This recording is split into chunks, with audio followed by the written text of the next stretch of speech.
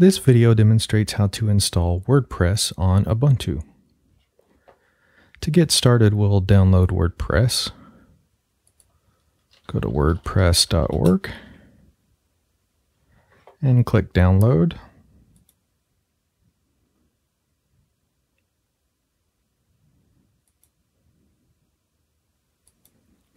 And we'll save that file. We'll use that in a minute. Next, we're going to start the terminal application.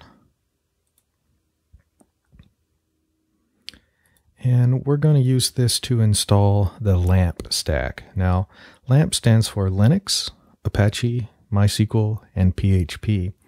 We've got Ubuntu, so we've got the Linux part. Next, we need Apache, MySQL, and PHP. So, as a general guide, we can use apt, cache, and search. And let's just search for Apache. And you can see several items come up. I'll just pipe this to less.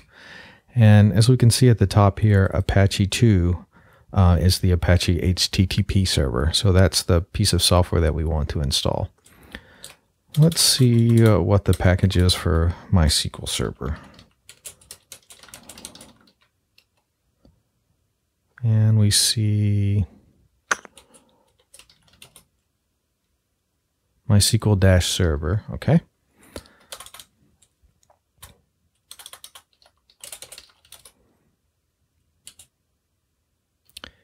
And PHP 5. And also I know WordPress requires the GD module, so we'll install that. Now, we install software with apt get install. And this requires root privileges, so we'll use the sudo command to give us those root privileges. We can install each piece of software one by one. For instance, we can install Apache with Apache 2 and hit enter. Or we could install multiple pieces of software by supplying those on the command line. And we'll do that here. PHP 5, PH5, GD. And then we'll say yes to download the software. We'll let that download and install.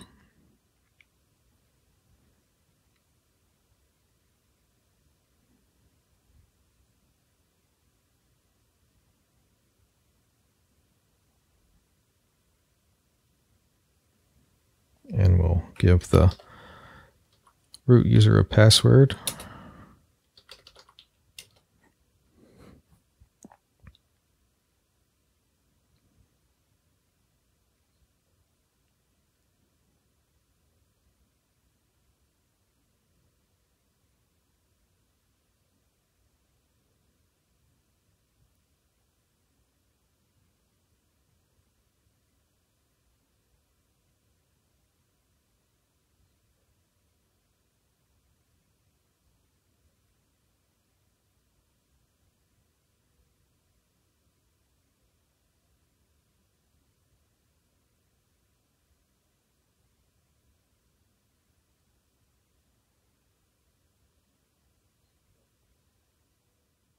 Okay, our software has been installed. Let's create a database for WordPress to use. We'll use the root account in MySQL with the password that we created on installation. And let's create a database. Create database. Let's just call it WordPress. Let's create a user.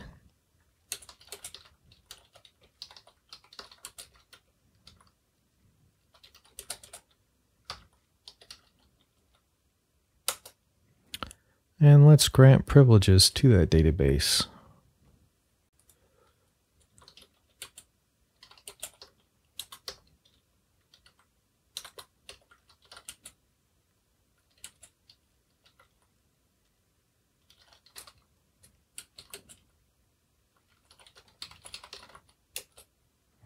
And now let's flush the privileges.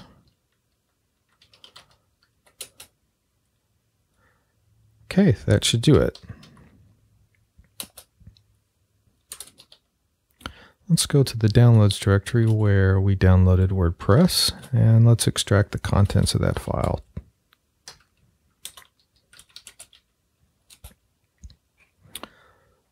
and we'll change into this directory.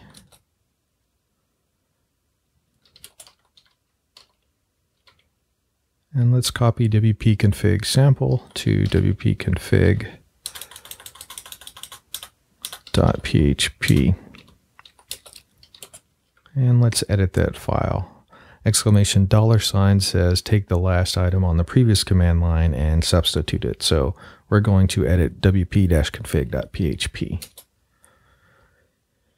And our database name is WordPress. The user we used was also WordPress, and the password, I do believe, was WPPAS. And that should be all we need to configure here. If you're not familiar with the VI editor, that's okay. You could use something like Nano. It's easier to use, a much simpler interface. I'll just hit exit there. Next, let's look where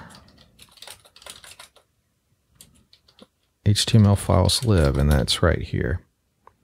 We don't need this file, we'll get rid of it. And since it's owned by root, I'm going to need root privileges. That's why I'm using sudo here. Let's see. Need to copy all those contents. Actually, an easier way to do this is just remove this directory and move WordPress to here. And then I'll just rename WordPress to HTML. And then this user is the user that runs the Apache process. So I'm just going to change the ownership of this directory to that user.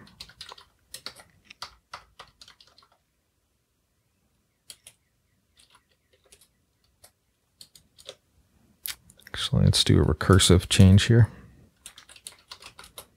Now you can see that the data is owned by www-data.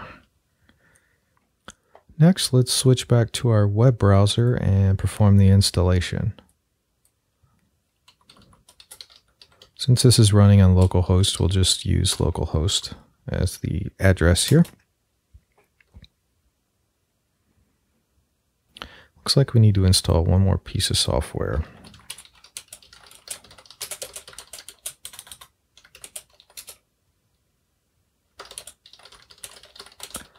And we'll use install PHP5 MySQL. Let's see if that does it for us.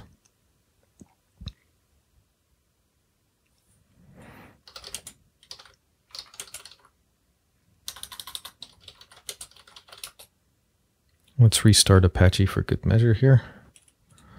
And let's go back and try again. Okay.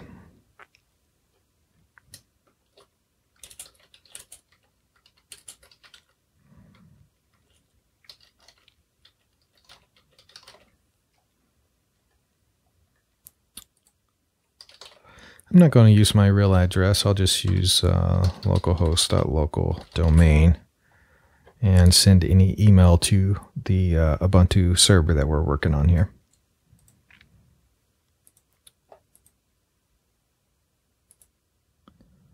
Okay, click login.